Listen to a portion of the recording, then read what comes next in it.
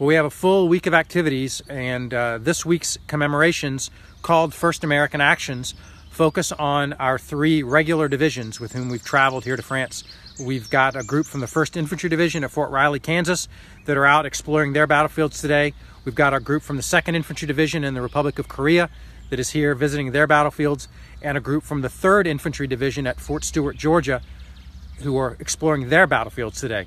Together, these units have ancestors in the campaigns of 1918, and many of the graves around us in this cemetery are filled with soldiers who served in those divisions in World War I.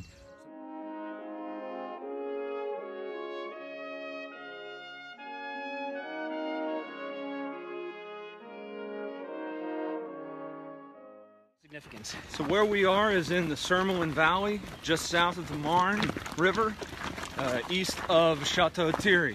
This is the location where the 3rd American Division made their stand during the Champagne-Marne defensive in July of 1918. It was the very beginning of the Second Battle of the Marne, which was the turning point of the First World War. Well, it's an incredibly special event for all of us.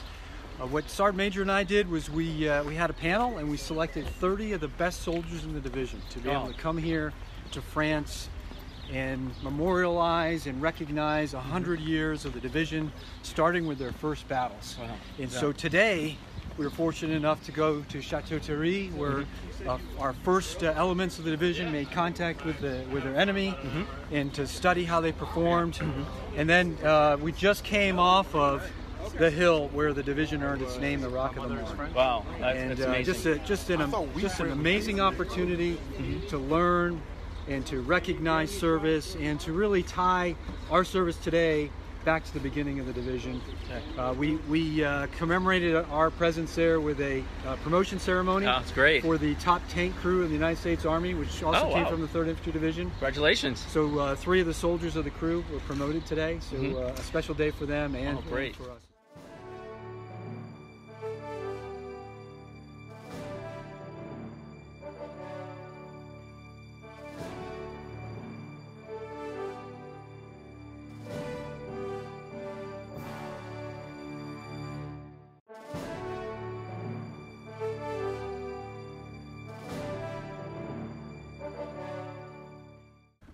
We are here today to offer our sincerest compliments and thanks to the local communities who are responsible for the movement of this magnificent memorial to the French and American divisions who fought at Soissons in July of 1918 to this spot, and to render our honor to you.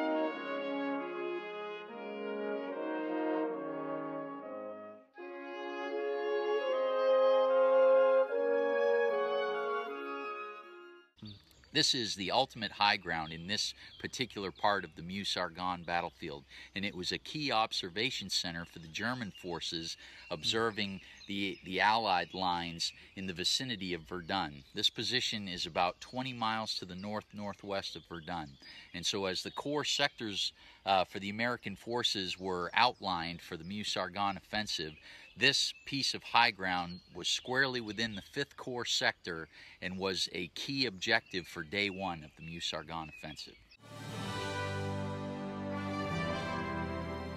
We're rededicating this monument where it's being placed in a more prominent position. And I think that it's very significant in that the monument honors those 900 American soldiers that lost their lives here at Cantigny in the subsequent battles that were fought around. These are so important. You know, we need to look back at history so that we don't make the same mistakes we have in the past, and we can forge our future with the knowledge gained through a look backwards. How important was it having your soldiers here today, basically the 100th anniversary of one of the most significant events in your division's history? Well, it's not only an event, but it's the 100th anniversary of our division. And so this is where we really took our first steps into modern warfare. So to have our soldiers here in the Big Red One at Fort Riley, Kansas, representing the United States Army in this really monumental event is absolutely wonderful for us, for the French, and really for Europe as a whole.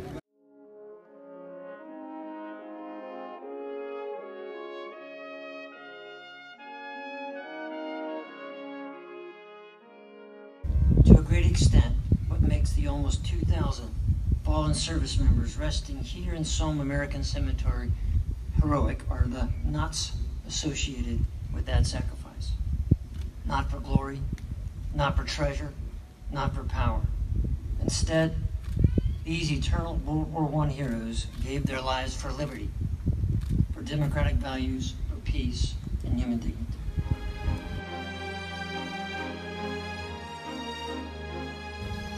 Distinguished guests, ladies and gentlemen, welcome to the Memorial Day ceremony at the Meuse-Argonne American Cemetery.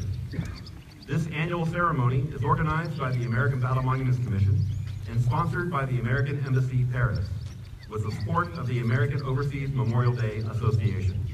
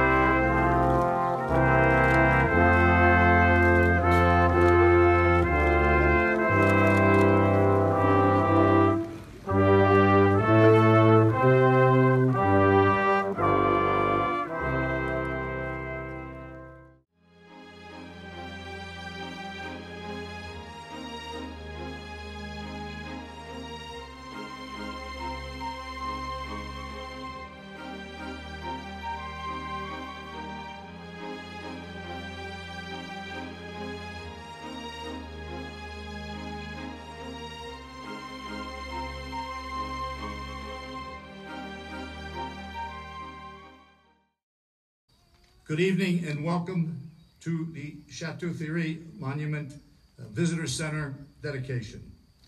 And I will tell you, what a fitting way it is to conclude this Memorial Day of Centennial Remembrance and Commemoration by dedicating the American Battle Monuments Commission newest visitor center.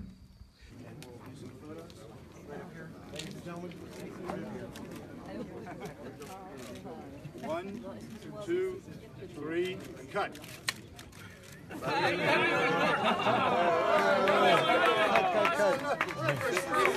As you will see, this multifaceted visitor center sets context by telling the story of America's entry into the war, her first battles at Cantigny and along the Marne River, and of her commitment to honoring her war dead.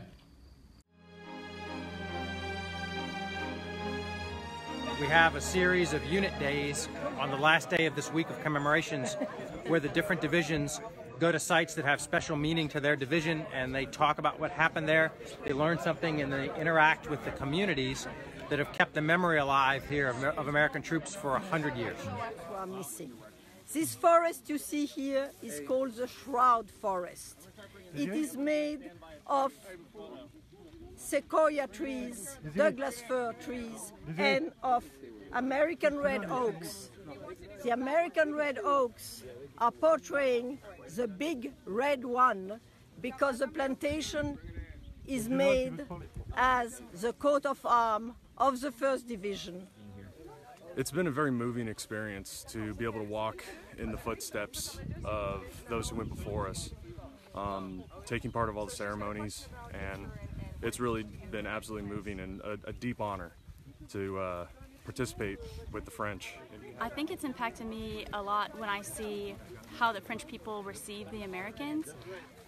They still, decades, a century later, it's so significant to them how deep their appreciation is for what we did for them in World War I. Well, I mean, you grow up hearing stories about this, you learn this in school, you see movies about it, but to come here in person is just a awe-inspiring experience, to see where it happened, to learn the history firsthand, and see that the people in France still remember us, and they still remember what happened. They haven't forgotten. Over 100 years later, and we're getting tours from the people who live in the same area where our forefathers fought and died to liberate this country, and it is humbling. I wouldn't trade this experience for the world. I'm not gonna lie, it's gonna make me a better soldier alone. I'm gonna put a lot more effort into everything I do. Yeah, it's been actually overwhelming, to be honest. The reception we received, the welcome, but also the support we've received in every level in France, from the very highest levels of the French government down to a village like this, which only has a few hundred people in it, but they roll out the welcome mat, they welcome our soldiers. The French government has lodged our soldiers this week. They have helped us transport them across the countryside. They've provided police support to keep them safe. My thoughts are that it has exceeded all of our expectations. We set out with an intent in setting up this program to bring currently serving soldiers and units that have legacy to World War I back to their roots as soldiers. And I think it's made a profound impact on them as American soldiers, but it's also made an impact on the communities that they've had to interact with during this week. And I think it's left a deep impression on both.